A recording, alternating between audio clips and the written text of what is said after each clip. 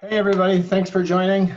This is Mike Burgmaier from Whipstitch Capital. Want to thank Greg, Wank, and all the staff at Anchin who really organized all of this today. So we are going to do a brief presentation that's only about 5-10 minutes. We're going to see how fast Nick McCoy can talk. But he's got some great data that we just actually ran this morning on kind of a lot of the categories in the food and beverage space and personal care and others, the CPG space, really, that have kind of what's happened post-COVID.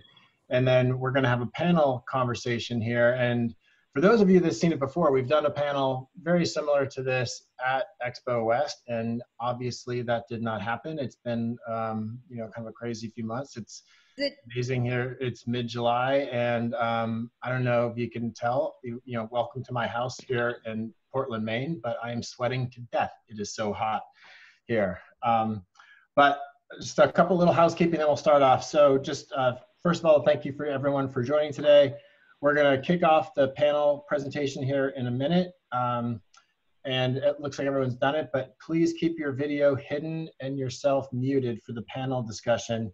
But we do encourage you to ask questions, and you can use the chat function for that. And I'll be monitoring the chat function for your questions, and we'll try to get to those.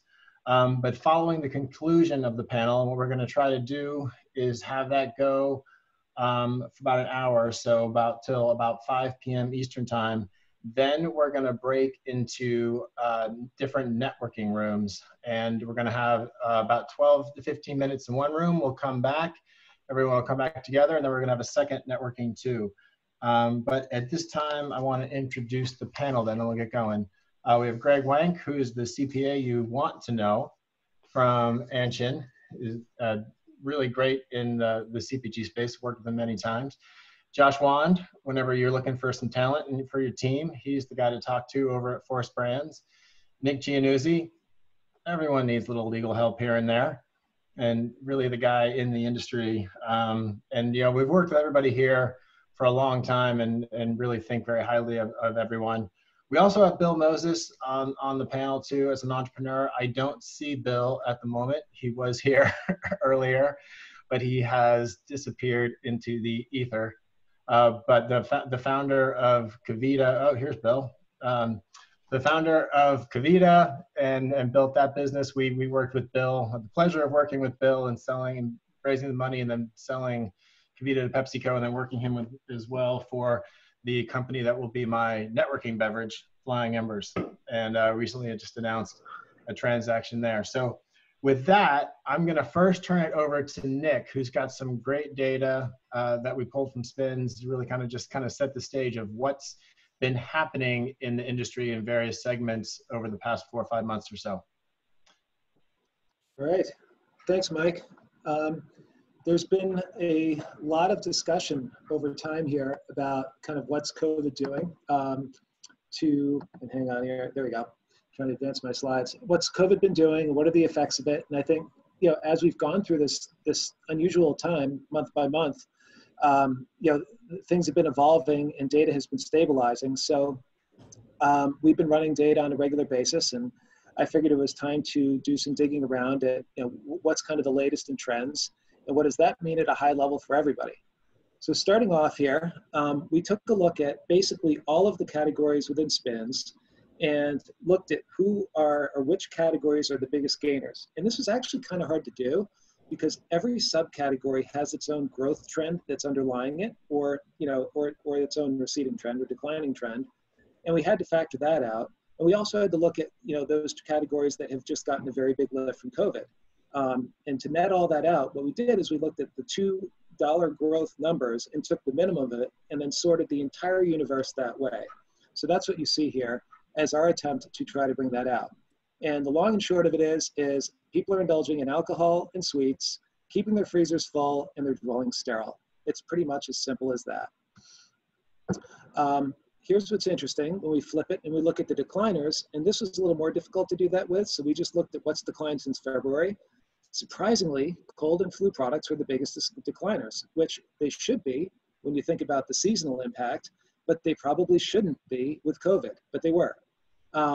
A lot of other categories, as you see here, are real seasonal decliners, but the one thing that is, I think, the takeaway from this is the on-the-go items such as gums and mints and candy, and bars is actually about 5 below this on this list. That's another category a lot of people have been talking about. These on-the-go items that people take with them when they're traveling, flying on planes, the consumption is down quite a bit. The next way we sliced the data was to look at pantry loaders. And this was actually difficult too. But what we did is we took the growth from February to April, and then we subtracted the growth from February to June. So which items basically had the biggest growth in the middle of the pandemic, but actually didn't continue to grow throughout it. And so when we sorted all this out, as you take a look at it, flour, ingredients, things that are in the made from scratch area around the home, you know, for cooking, baking, that kind of thing, are all here. That's pretty much the majority, and then butter and eggs. And I think that was just because butter and eggs seem to be pretty short in the grocery store, and I think they don't take up too much space in the fridge, so people bought a lot of them. And then there's the opposite of the pantry loaders, which is what was not impacted.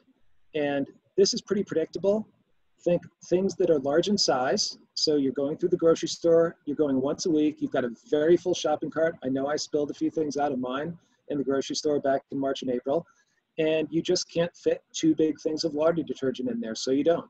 So it's laundry, it's large personal care things, things that get used over multiple months and weren't a concern about running out. And then another takeaway here is, how does that percolate into categories? Well, things that are large in a category, like puff snacks, which also take up a lot of space, is a good example. And then also perishables like yogurt and probiotics that you kind of have to buy every week or every couple weeks. So what else is going on? Well, when we actually look at the 3 channels, natural enhanced, MULO, which is conventional grocery plus club plus mass and drug, and convenience, and we look at what happened over month to month, you can see February's black going month by month over to the kind of light green on the right, which is the July data. Natural and MULO basically had a pantry loading phase, and then they kind of trickled down. And there's about a 10% plus, a little bit more than 10% permanent lift, we'll call it, or at least sustained lift, which is really restaurant dollars that have been traded into retail. If you look at restaurant food, a restaurant calorie costs about twice as much as a retail calorie. So if there's 10% increase in retail, it's because about 20% of restaurant has been, or food service has been traded away.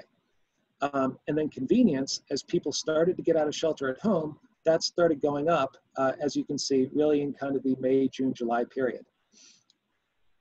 So we had to take a deeper look into convenience to see what was being bought there, just because it stood out so much. And no surprise, it's beverages, alcohol, and frozen desserts. So what are conventional consumers doing right now? At first, they bought immunity products. There was a lot of data on that. But right now, when we boil down the SPINS universes, it appears that conventional consumers are starting to really over-index better-for-you products. All along here, we were thinking that COVID was going to have a rising tide where consumers are going to be thinking wellness. And what can I eat and take better care of myself so that I can build a better immune system to fight off this virus? The SPINS universe's TPL is 100% of everything there. HWY is the better for you universe, which is about 30%. It's actually kind of high 20s. And NPI is the purest of the better for you, call it about 9%. It's about a third of HWI, and that's kind of the cleanest of the clean. So you can see in March, the knee-jerk reaction was a big drive into NPI purchases, which was immunity products and things like that. And that March period, by the way, spans from the middle of February to mid-March. And then after that, there's basically HWY, which is the kind of better for you, call it more nutrient-dense foods, things that are a small trade-up in price compared to the conventional product, significantly over-indexes both NPI and TPL. So that tells me that the mass consumer, the conventional consumer, the one that has maybe not bought that much in this universe before, is starting to migrate this way. And that's a really great rising tide for companies in our sector. One other concern that continues to come up is we have a lot of job losses, we're in a recession, what's going to happen going forward here, and are people going to be pinching pennies and saving dollars? So one thing that we've been tracking here is what's going on with private label as a percentage of total grocery. And as you can see here, over the first three months, it was a very insignificant change in private label, 19.9% of the total, 19.8, 19.9. And then starting in May and really accelerating in June, private label is declining. So people are becoming more and more brand loyal as they've come out of pantry loading and as they've moved more and more into wellness. Another great sign for our branded products in our industry. And by the way, given the job losses have increased, a lot of people are longer out of work, a sign that people are buying better for you products because they're buying them for health and not because they have excess dollars. This is a slide that we've had before, but it just shows a very long-term picture of this to illustrate the point again. If you look at the dark bars, that's the growth in natural products, and the gray bars are conventional grocery. On the bottom, we were trying to figure out why is the conventional grocery all over the place and the natural steady. The only thing we could find that correlated it was US household income growth. And when you look at income growth, it was actually inversely correlated to the movements in conventional grocery. In other words, if income went down, conventional grocery went up and vice versa. The only theory I have in that is restaurant dollars were basically where that money would go. So if somebody was making more money, they were going to restaurants and buying less conventional grocery. But what's interesting here is the natural product stays very, very level. There's a little dip in 19, which was just because the rate of growth in our industry slowed just a little bit. But this also illustrates that as personal income moves around, people are not skimping on natural products. People are moving into this, and you can see the growth. This is growth rate or growth dollars.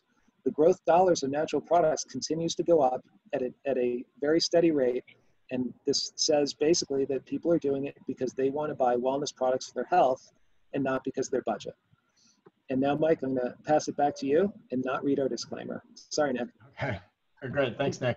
So I'm going to go through and ask all of the panelists to introduce themselves in a second and ask some kind of questions and opening comments. But first, Nick, when you looked at the data and ran this today, obviously, we primarily raise capital for companies and sell companies, but what jumped out at you the most and, that kind of has relevance and people should be thinking about, or it was, super interesting? I really think the rising tide of the conventional consumer moving toward nutrient density and better for you products is really, really important. One of the main reasons of that is if you look over the years, it's been very, very difficult to market nutrient density. You've got about 2 seconds on a conventional store shelf for somebody to see your product and make a decision to buy it. So they're not going to pick it up. They're not going to read a label. If you're in Whole Foods, they might. You have more time. But the fact that people are paying more attention to that, or at least the data is suggesting that, means that if you've got a nutrient-dense product, you don't have to go and spend tremendous amounts of money to educate a customer on, that you've got more of 4 different minerals and 3 different vitamins than a conventional counterpart, or a counterpart made from a less sustainable supply chain. Yeah, no, it's interesting. I mean, one of the things that we always see too, you've had this huge COVID bump for a lot of the categories, and it's so interesting. It's always important for companies to be in the data and understand the data. And then if you think about your own business and how you're growing, and you might be seeing incredible growth, but it's, some of the categories you showed there showed 80% plus growth or 50% plus growth. If you're not growing faster than the category, someone else is actually taking share from you. So you actually may not be quite growing like you think you are. So it's really important to understand the data and benchmark yourself against the category. Greg Wank, gonna ask you, this is great. I'm treating this like a real panel. You guys don't know when I'm gonna call on you. You don't know what I'm gonna ask you. This is fantastic. I'm in control here. No one can ask me anything. Greg, you're seeing a lot of balance sheets. You're seeing a lot of P&Ls over the past 4 or 5 months, relative to where companies were ahead of the pandemic. What are you seeing? What are you hearing from your clients? Yeah, thanks, Mike. 2020 was always going to be an interesting year. I think a year of shaking out certain things in the industry, and I think COVID kind of accelerated everything in that regard. What we're seeing in our client base is, for the most part, particularly those that weren't heavily dependent on food service and travel, incredible bumps and growth in their business, far outdoing their projections. We're seeing P&Ls with black ink from several companies that didn't expect that to be quite ready yet in 2020. We're seeing, fresh sources of capital coming from these better results. So they might have come into this year thinking they needed to raise significant amount of dollars by a certain time, and now they can push that back and be a little more strategic about it and not hopefully as needy and desperate about it, because they have positive results and stronger results. So the conversations with those clients have been more about, you know, what do I do with this new source of capital? What do I do now that I'm cash flow positive, or I'm going to be cash flow positive this year? What does that mean to me and my team, and what is the future of my business through this lens? You know, so we've been advising clients to just throw away their original 2020 budgets for the second half of this year and start over. We got to take a fresh look at the business, look almost at second half of 2020 and the first half of 21 as a new fiscal year for you, and see what that looks like, and model out your cash flow and approach things that way. How are people feeling about their ability to properly and, you know, as accurately as possible forecast the rest of 2020? Do they feel like they're settling into understanding this new reality? Yeah, well, certainly, as I think everyone's getting smarter as weeks go by, right? I mean, that was a really hard conversation when we started talking to clients back in March and April about, you know, DEFCON 5 planning. You know, we don't know what's going to be. The world might be ending. We need to conserve cash. And then as the data came in and the results came in and they realized this wasn't actually a negative for their business, potentially, it might have caused a lot of stress for sure, but actually has been a positive for their business. They've gotten a bump. They've gotten more knowledgeable, and they've been pleasantly surprised, I think, about the receptiveness to opening new channels of distribution, to launching new products even. Mm-hmm. Where back in March and April, they were saying, I guess anything I was going to launch this year, I can forget about. And that's proving not to be the case. Thanks, Josh. Greg's talking about improved balance sheets for a lot of companies. You know, a lot of what we saw, we were talking the other day ahead of this, people were obviously and rightfully scared when the pandemic started, and you know, people have a lot of, you know, rightful reasons to be scared now too. But, you know, with better balance sheets, with this new reality, with so much more of the consumer's dollar being spent on, you know, food, beverage products at home, consumed at home, what are you seeing with companies in terms of hiring, you know, types of positions, categories? You know, you kind of get the early read because you're talking to you have so many clients, you know, in the industry. Where are the needs and what's being filled now? Where are things headed? Yeah, that's a good question. I think we probably experienced a lot of similar feedback as you guys did, you know, at the beginning in late March, early April, where like everyone just stopped. They didn't know if the world was going to continue. Like it was silence, and everyone had to kind of resituate and figure out where they were going to work remotely. And then what a lot of these companies soon realized, the ones that had healthy balance sheets or that had a competitive advantage, is, listen, we have a business. The business is actually working. We have to move forward, but we need to scrap our original plans and scrap our forecast and figure out how to reorganize and design our company. And so a lot of the initial plans that have been put in place for hiring strategies and headcount, it changed, but I think for the better. You saw an acceleration of D2C, you know, performance marketing, supply chains being rebuilt. I mean, the amount of work we are doing now to build out direct to consumer in e-com platforms for businesses is mind-boggling. I mean, we've never been this busy, but a lot of the traditional roles in the field have changed, and they've been reappropriated. You know, supply chains have taken a hit. So we've been working, you know, pretty intensely with a lot of organizations to look at the structure there. And one of the things that we've been seeing is like executive leadership is more valued than ever. Being able to navigate through these uncharted waters requires know-how and experience. And, you know, one of those things that we feel so lucky about is we're working kind of in this essential living space of things you eat and drink and personal care and pet and cannabis. And, you know, a lot of these brands are doing really well. I mean, the ones that had trouble fundraising prior at super high valuations, like they're not hiring because they're not getting capital. but the ones that are properly capitalized, right, they need to deploy, but just differently.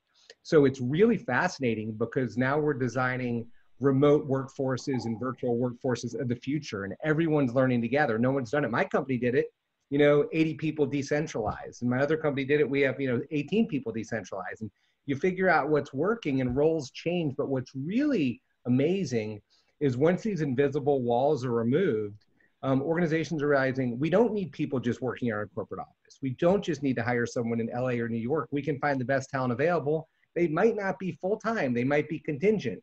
We can dip our toes in the water a little bit, and people are available now.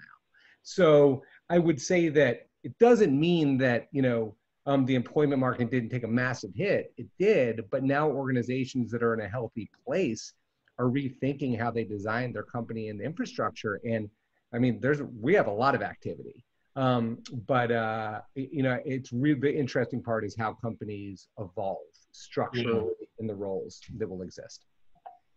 So Nick Giannuzzi, Josh touched on, or he said one thing. He said companies that had high valuations ahead of the epidemic might be, I think what you said, Josh, might be having trouble raising capital. We touched base the other day, and it's something that we're seeing a definite uptick in the markets in terms of strategics returning. Their sales have increased dramatically as well over the past few months. They're sitting on more cash than ever. Investors are out there looking for opportunities. I think at first, what we heard is that a lot of people are looking for, distressed opportunities. There will be opportunities in the marketplace. I don't know that, that hasn't developed as fast as I think it may have or anticipated. But Nick, what are you seeing from your clients in terms of the fundraising market, the M&A market? I know that's something that you handle a lot of for your client base. Yeah, thanks, Mike. So as we all saw on virtually every aspect of every business, March and April were a bit of a wasteland. We had, we're normally closing about 200 equity financings a year for our client, which average out to be, 15 or so a month. And April, I think we worked on maybe 2 deals as opposed to 15 or 20. In May, we started getting a lot of calls from the usual suspect private equity funds saying how they had spent the last month and a half shoring up their existing portfolio companies, and they were going back to work. And I mean, they were always working, but they were now looking outwardly. And they were, there was a lot of those were looking for an opportunity. But there was also just a lot of funds that wanted to, consistently invest in both maybe a lower market and what will hopefully over time turn back into a thriving market. May and June got busier and went from sort of just talking about it to actually getting term sheets. And, we're now towards the end of July, and, our sort of private equity financing is up. Is it at normal level? I would say maybe it is. On the M&A side, we were lucky to be part of the Vital Proteins sale to Nestle, so that made our June very, very busy. And that was very much a normal deal in the sense of valuation. It was a great valuation. It was a eager buyer that wasn't talking COVID out the side of their mouth when they were talking about price and terms, and they just said, this is a good company at a good time, and we're a good buyer. So we're very, very optimistic about where the market is right now. I think that if everybody remembers that people who are professional investors, their job is to deploy money. And there's various people within that structure that justify what they do for a living because they're able to deploy money. It doesn't mean they'll make bad investments. It doesn't mean they'll make hasty investments. And there is a brand new set of, confusing data out there where you look at, so many of these brands that are doing above budget. They were able to cut marketing costs, so their profitability has gone up. So to some degree, the biggest problem for some of these investors is not being too fooled by the great results for the last 6 months for some of the companies. For other companies, for instance, let's say that a particular company had a strong presence at convenience. Let's say it's a beverage, and so convenience got hammered because nobody was traveling. Let's say it was a bar company, or so there's new challenges in figuring out what to pay for a company in terms of valuation, and maybe which the right ones are. But what we're seeing is, I'm not exactly going to call it a boomerang or a slingshot effect yet, but we're seeing active buyers. We're seeing private equity funds that really want to go out and to do deals. We've got clients that would have liked, right? If you do a financing every 15 financings a month, it means that there's a normal flow that people need to raise money at a certain point, right? Like, there's people in the call in now that know that they're going to run out of money next March. And so that's happened. So what happened to those companies that are doing well, but started running out of money in March or April or May or June? So there's a pent-up demand of founders and management teams that want to go out and raise money. I think there's a pent-up demand for good investors that want to make investments. The level where that access sort of meets, is it a slightly lower valuation? Are the terms slightly more in favor of the investors? I would say perhaps, but it is not a bloodbath.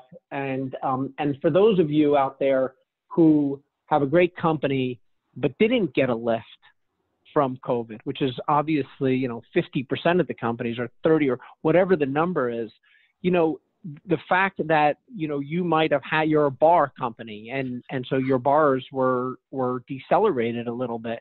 That is something that you can explain. And if you have to do a financing at a little lower valuation to get to the other side, well, that's where we are. But I do think it's very positive. And I think, and I'll stop talking now, but what Nick McCoy said, the most important thing here is that it turns out that even with a disastrous, completely, left hook of COVID, which none of us had any idea was going to happen, our industry, what we do, what people want, and the health trend and the better for you trend, and maybe if it's a little bit more expensive, that is something that is going to continue. It's going to continue to thrive. Money's going to follow. Retailers are going to want it. Ultimately, strategics are going to want to buy these companies. So we're in a good spot, even though there's a bit of haze and a bit of confusion at the moment. I would agree with what you said entirely. And, we're certainly, we're talking to investors and acquirers all the time. And we have been nonstop, pre-COVID and since COVID hit, and definitely, saw a pretty rigid M&A ban in place with all the major strategics when COVID initially hit. As you'd expect, there was a lot of uncertainty. Nick Giannuzzi, you actually do know a lot more than you pretend to or say to in terms of what the future is, because you're the one, I think, in mid-February said that my son would be coming home from college after spring break, and you were totally right. Yeah, he took that plane from Florida and the baseball team to my house, not back to college. So sorry to be right, Mike. You do know the future.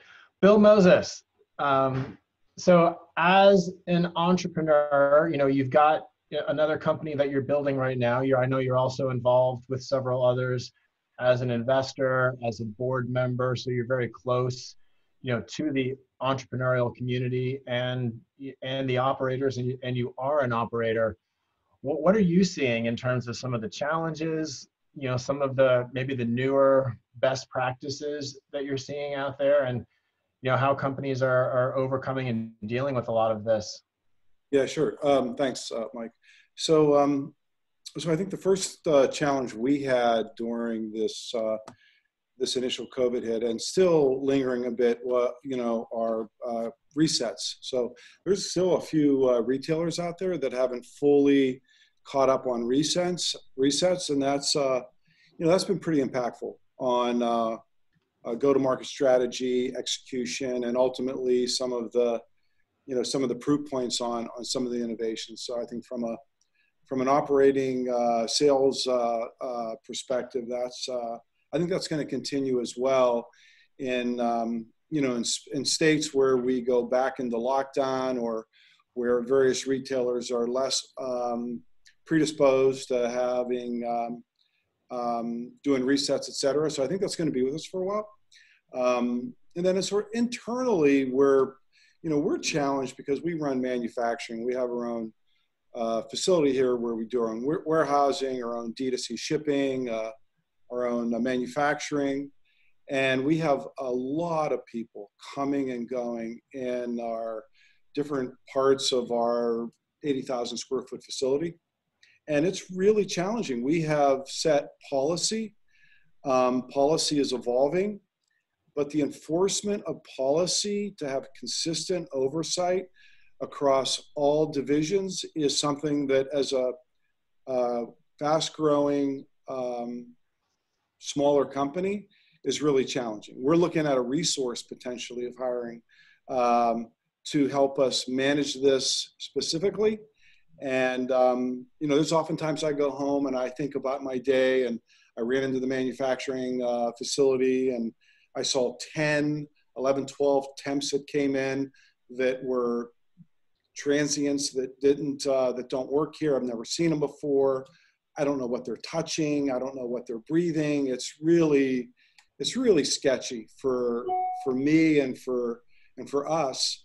And so it's one thing to be able to govern our own internal staff, and even that's a challenging given how fast we're moving and how sometimes careless we could be. When you're moving fast and we're super competitive and we're trying to get something out the door. But yet on top of that, the amount of different sort of temps that we have coming in, and all I can say is it's been one of the biggest concerns of the company, outside of meeting top line and meeting our contribution margin numbers. It's really one of the biggest challenges and concerns we have as a senior leadership right now. Yeah, I bet. Josh, what are you seeing companies do in terms of trying to deal with that from a staffing perspective, dealing with this new reality and safety and, keeping everyone healthy in manufacturing, in the office, and even remotely? It's really a big challenge as organizations look to re-enter and phase their teams back into the workplace, whether that's, manufacturing, whether that's retail, whether that's traditional office space. I don't think there's a company on the planet that's not talking about it right now, that has employees, even if they're working remotely, how they're feeling. You want to be able to geo-target caseload.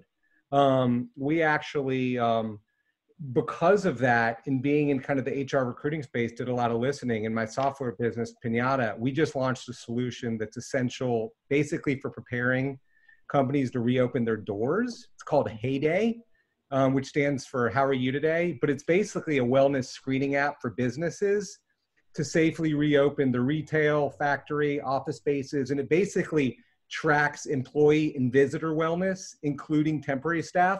But it's like a traffic control solution. So Heyday, it enables offices to enforce space capacity limits and new protocols for visitors and workers. And that's the whole thing, is who's coming to my space? Because God forbid one person comes in there and there's an outbreak, your facility's shut down. Mm-hmm. But who was working during that shift? How many people were there? And Bill has a whole nother, it's just who's touching what when they're there, temperature scanning, heat sensors. So, it's real. And by the way, it's not going anywhere because companies are just now, manufacturing and retail people are working, but organizations are going to start phasing back in 2021. And even post-COVID, companies are going to want to know that their employees are healthy and safe. And so we're very long on this. And we actually just stood up this week. It's heyday.co, Hayday. And Bill didn't even know that really. But to his point, you got all these humans in your space, you better figure out a responsible way to manage and track them. No, it's a big issue. Yeah. We do have the chat function available for people to ask questions, and some have come in. So Nick McCoy, want to give this one to you, and Nick Giannuzzi, I'm curious what your thoughts might be as well. But we have a question on how do we think COVID-19, and I'll expand. The question was, how is COVID-19 going to impact M&A, for large companies and brands over the next few years? I would posit to say things were changing before COVID-19, and now there was this I guess uncertainty, but you also have the certainty is that there is more consumption at home. And it has been that way now for several months, and it will continue to be that way. And you certainly developed, a lot of new habits, baking mixes were not in favor for years. Now you can't even, there's no promotional spend in that category. But Nick, what do you, McCoy, what do you think is, what will happen over the next 3 years from what we're hearing out there? Great question. I think what we first saw when COVID hit was a bit of a knee-jerk reaction to kind of pull back.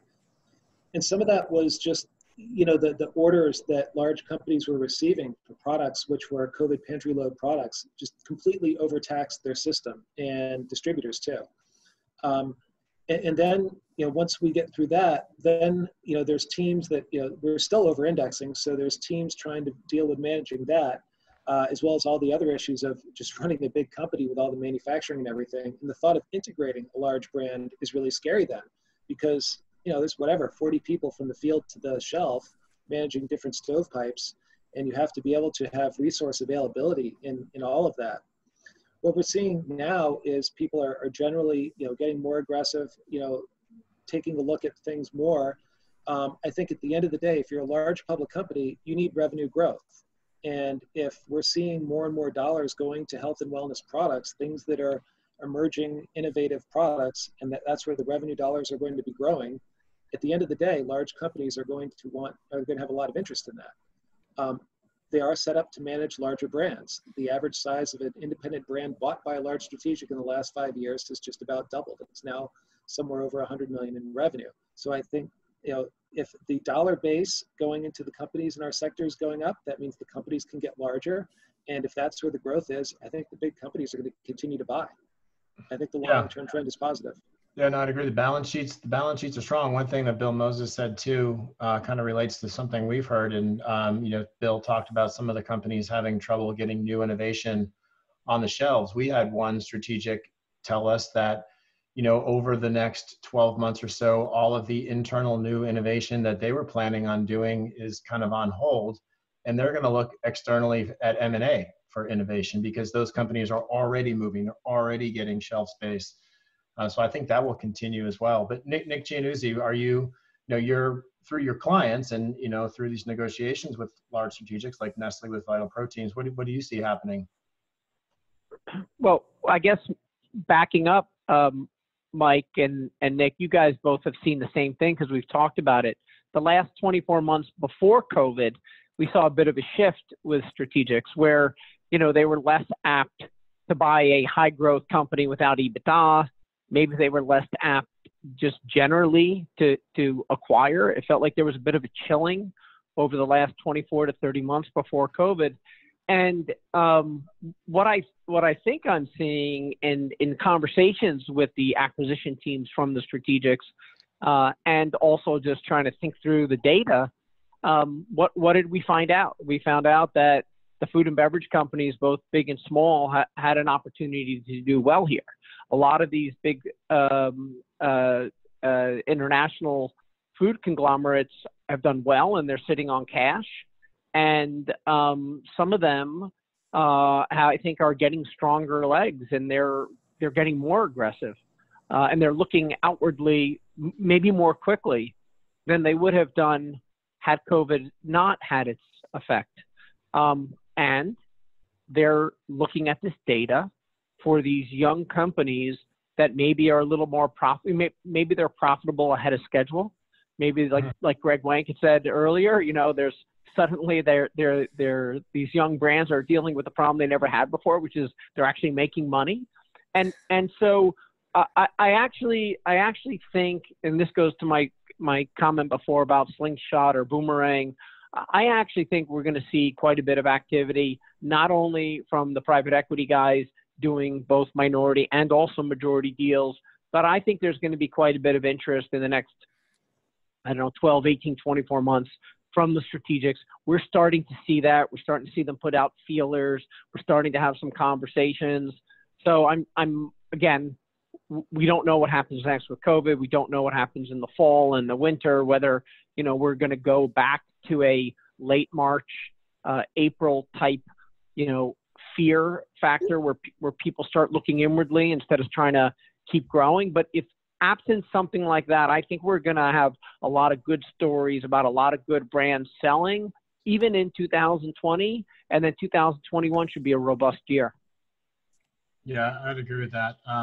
I do have to give a shout out to Greg Wank and the Anchin team, and I did this early on LinkedIn, but they did some fantastic work with for our client Thayers and represented Thayers in the sale of L'Oreal. But that process, really kind of showed the importance of kind of having your books in order. Because Anchin came in and did a lot of great work on getting those books. You have to be, when the time comes to sell, you need to be ready to sell. Greg, what are you seeing, or what are your advice for companies that thinking about raising money or thinking about selling? And if you look at companies that maybe are not your clients but your clients, but I'm assuming not your clients if their books are not in order. Of course. But what you're seeing, and just your advice as companies are getting ready to sell, and thinking about that in the future. Yeah, I think we've been seeing a big trend in our business it's been going on for the last year or more, on being proactive about that. I'm seeing more inbound activity, referred to us, or brands coming to us saying, look, I don't know when, I don't know how, but if there's something that's in my future that I need my house in order, sooner the better. Whereas I'd say a few years ago, it was so backburnable, and they said, I'll worry about it when I have to worry about it. And I think that was already starting to change pre-COVID. Mm-hmm.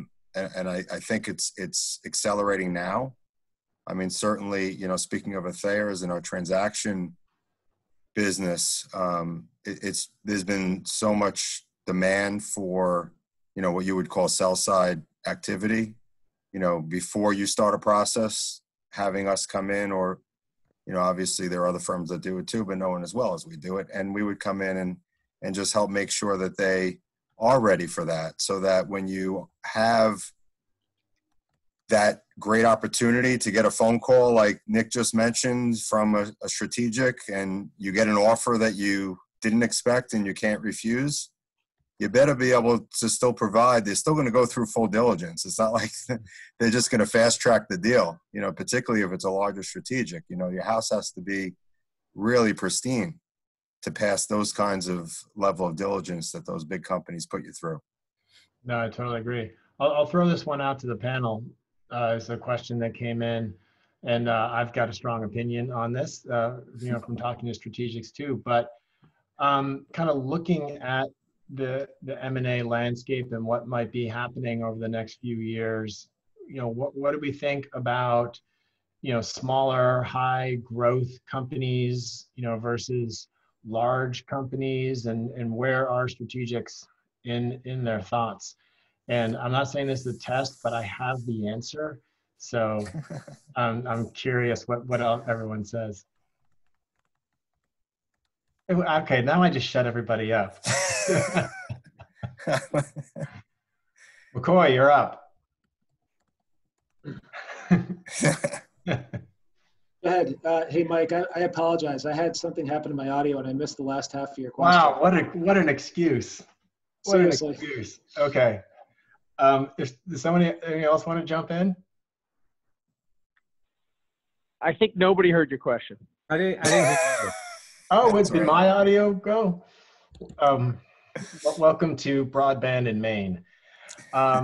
We had a question about the M&A landscape and just what's going on in with strategics right now, and then will things change? Will some strategics be looking at smaller, high revenue, high growth businesses as potential acquisition candidates, or will there be a certain size threshold? Do you have to be 50 million? Do you have to be 100 million? Will there be the opportunities for that, $10 to $20 million business to get acquired as well?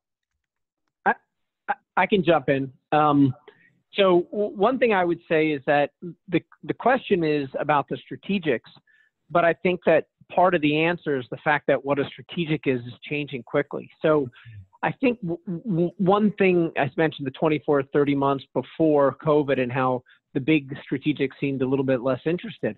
What we're seeing more and more of, and I'm doing a couple of these deals right now, where it's not a big company buying a little company, or maybe it's a medium-sized company buying a little, or, you know, somewhere between little and medium. So, you know, the $20 million revenue company just might not be interesting to General Mills, because what do you do with it? Do they end up ruining it because it's so small? And of course, it doesn't move the needle.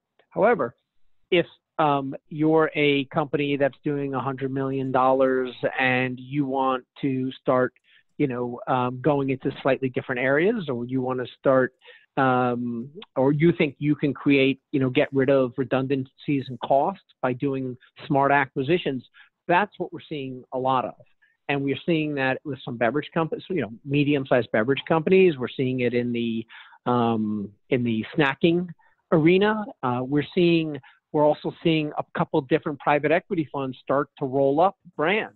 You know, we know VMG is looking to do that. And, you know, we saw Sonoma with Crave and some other things that they're doing. So I think that the rules maybe haven't changed, that if you're too small, the big strategics aren't going to look at you. But there's more than one way to skin a cat. And those opportunities are becoming more and more common. And now, like, you know, maybe a third of our deals are medium-sized companies buying smaller ones, and a third of our deals are private equity funds buying companies, and then the last third is maybe the strategic. So in a sense, more buyers are coming in the market, and I think that's a really positive thing. And those buyers don't all necessarily look at the same thing. Yeah, I think it's well said. Yeah, I would say, Mike, you know, we've seen also our clients finding, you know, new channels of distribution, right? Not just growing their own online businesses, which most of them have, but also, you know, meal kits and other type of ways to get your product out there, which has been higher margin business, reducing reliance on heavy promotional spending, which improves margins, which the strategics love when they come in, or the larger private equity funds love, that you can show them that you can, you know, get product out and sold and in consumers' hands with less promotional dollars is always a big win. And we're seeing that as well as a result of COVID. Yep. Hey, Mike, one thing, I think Nick's points were really good. And just to kind of take a step back, if large strategics are waiting to buy growth companies when they're closer to the size brands that they like to manage, which are, call it 300 million and above. So instead of buying at 35 or 50 million revenue, maybe they want to buy closer to 100 if they can. And, you know, obviously it gets harder and harder to grow companies, right? As a founder or a, you know, whatever management team, as companies get larger, there's this opportunity. There's this kind of gap in the market. And, you know, Nick's point about private equity entering that is great. I think that's right. You know, we're seeing more and more SPACs. A SPAC is a special purpose acquisition corp. It's basically a public shell company whose sole purpose is to buy one company. And usually that company right now in today's market is 100 million revenue or more.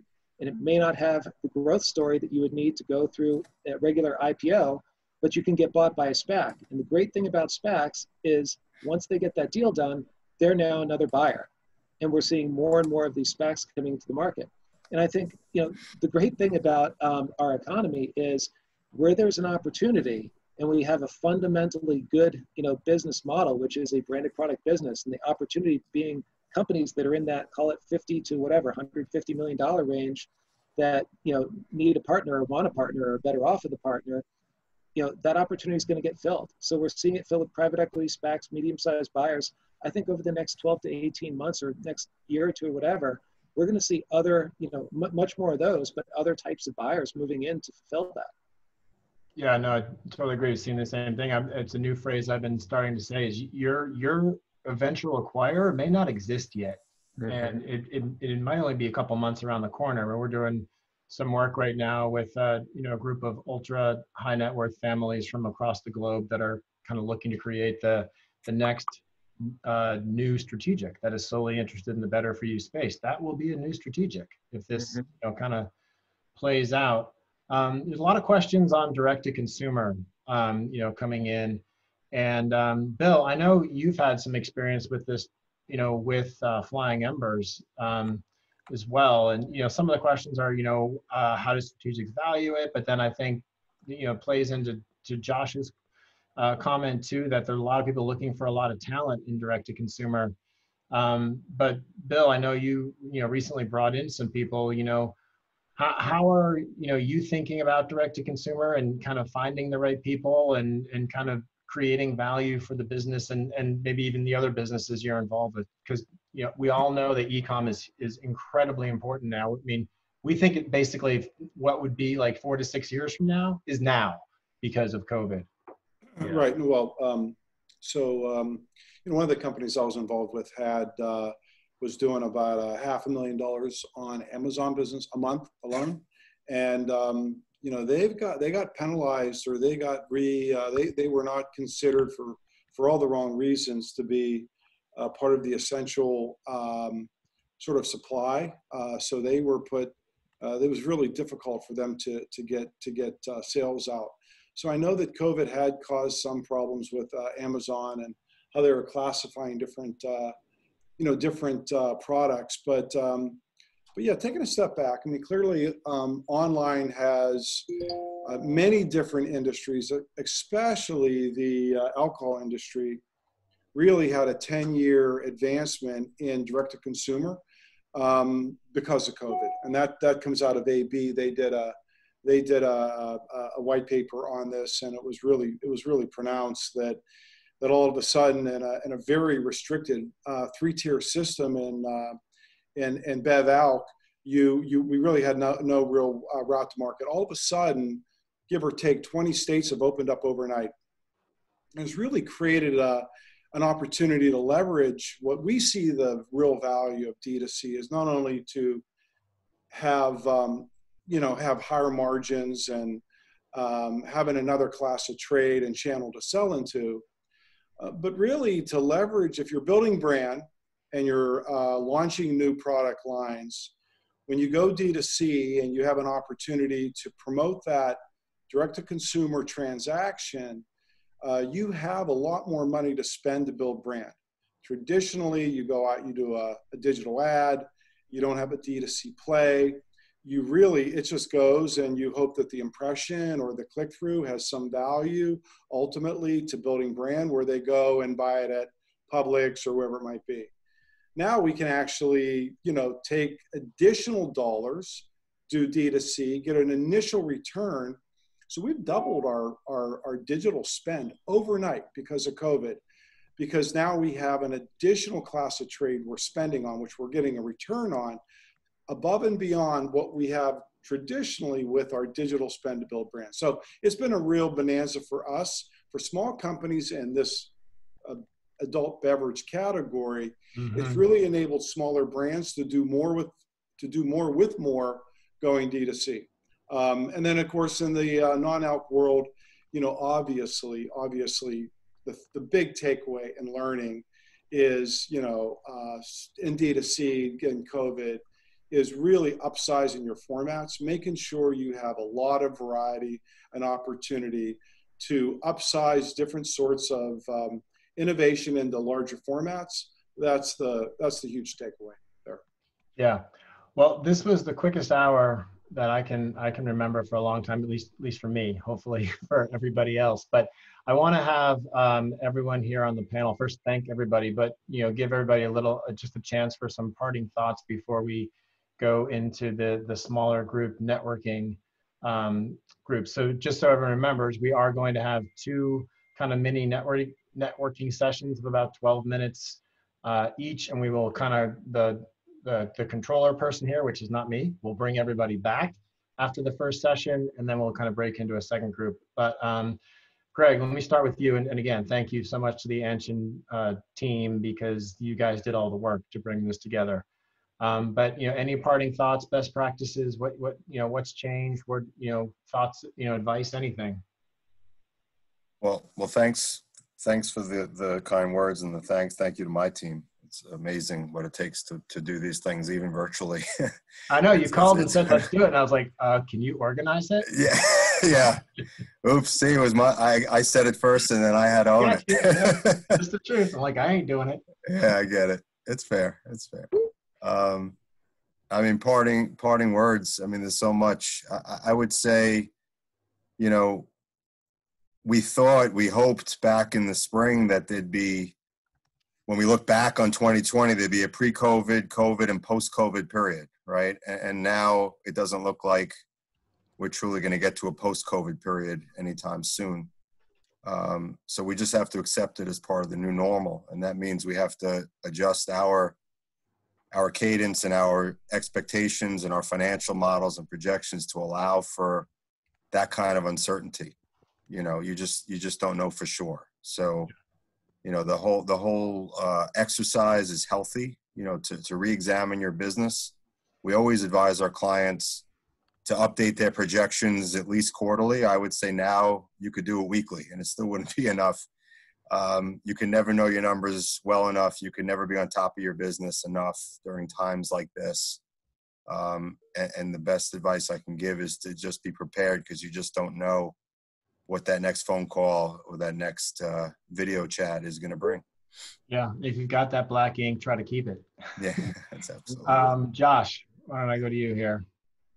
I would just say take the time now to connect with as many, supporters, advisors, collaborators, founders as you possibly can. People are home. They're available. I mean, they're on their sofa. They're working remotely. They have more time. I have spent more time talking to founders and thought leaders than I ever have in my career, because I'm not stuck on a plane. I'm not going to fancy lunches. I'm not going to dinners. I'm not going to cocktail parties, although I love cocktailing at home. I mean, like, the amount of time to connect with people that you actually really want to learn from, you got to do it, because you're not doing it in the real world. And people are truly available. So I would say there's a silver lining. And the silver lining is we can connect digitally. We can connect virtually, and people will give you the time. We all get Zoom fatigue a little bit, but even if it's over the phone, I really feel strongly that relationship currency now matters more than ever, and you have the ability to create that and to put incredible people around you. I'm not talking just employees. I'm talking about thought leaders who build amazing brands who can help you think through challenges. So anyway, that's what I feel a lot of people are experiencing, and it's really powerful. No, it's well said. Bill, Moses, any parting thoughts? And thank you. I think the what's really up for me that I think is important for smaller companies or medium-sized companies that are growing fast is really take the time to make sure your work environment's safe. I think that's my takeaway. Yep. Nick Giannuzzi. Yeah, I mean, I guess COVID, like a lot of things in life, there's sort of the haves and the have-nots. And for those of you who are out there slogging hard and trying to grow your business, and COVID, hit you with that left hook, what I can tell you is that the reason for your brand and the success of your brand that was there before is still there. You just might be getting hit by, the wrong set of factors. Again, if you're in the bar category or whatever it is, and you just have to kind of put your head down and remember what entrepreneurs do, and they fight through the bad times. And, I always tell my clients and my coworkers and my kids, there's going to be a rainy day, and you got to survive the rainy day. And nobody ever actually believes the rainy day is going to happen, but you know what? It just happened. So remember that the basics of what we do and what we provide to the public is good and sought after. And there is money somewhere there, and there's an acquirer somewhere there. You just got to stick to it. And for those of you who've been on the other side of that and been fortunate enough to get a lift from this, take advantage of lift. Maybe it is the time to sell your company right now. Maybe you've got that crazy halo right now, and you can sell your company a little bit earlier. Or maybe you can go out and do a big financing when nobody else can, because you're super shiny right now. Shiny doesn't last, and good days don't always last. So don't be afraid. And if you're making more money than you thought, well, focus on how to deploy that to keep the acceleration that you're experiencing. And just shuck and jive based on your set of circumstances. No, well said too. Last, Nick McCoy, my great business partner here at Whipstitch. Thanks, Mike, and thanks for being a great business partner too. I guess the last thing I would say is, look, I miss all the in-person events just like everybody else. I'm usually on the road 45, 50 nights a year, and it's a blast. We all get together. But what I've seen here is that this industry continues to thrive on Zoom. I mean, this industry is just a really strong community, and it's prevailing and thriving with Zoom. It's not an impediment to raising money. It's not an impediment to due diligence on deals. People are doing, virtual plant tours, and all these things are working right now. And so as I look ahead, there's going to be a time when we're all back together again in person, and I think that's great. And there's a part of me that hopes that not only that, but it's also balanced with the fact that we can connect with so many more people so much more frequently with Zoom than if we have to fly around the country every week to connect in person. So I think embracing this change and kind of making lemon with lemonade is what we're doing, and continuing to do that, we're all going to be better together. Yeah, I agree.